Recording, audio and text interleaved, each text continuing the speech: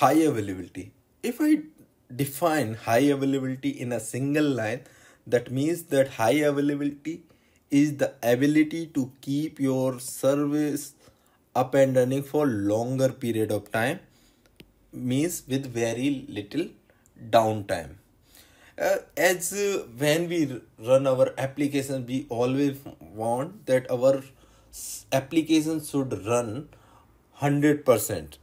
That means we always want our application or services should be up and running all the time. But in the ideal scenario, we want it, but it's not at all possible for any of the service provider or not for us as well. So we expect there is a time when we will get some disruption.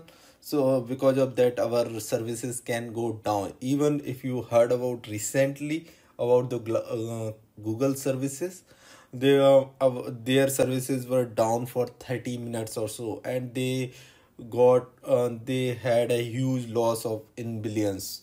So that's what I'm trying to say.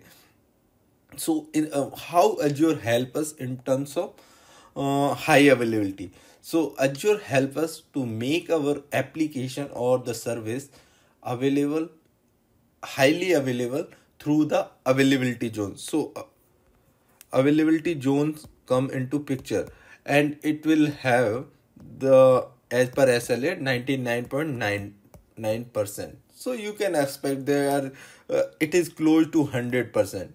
No cloud provider give SLA 100%, but the thing is they have some varies from 99 to 99.99%. In some cases less also, but not more than that. So they provide in the SLA that they will keep your application and services up and running. That means they will provide high availability through the availability zone, which is having around 99.99% of uptime. Okay, so what are the factors which reduce the chances of the availability?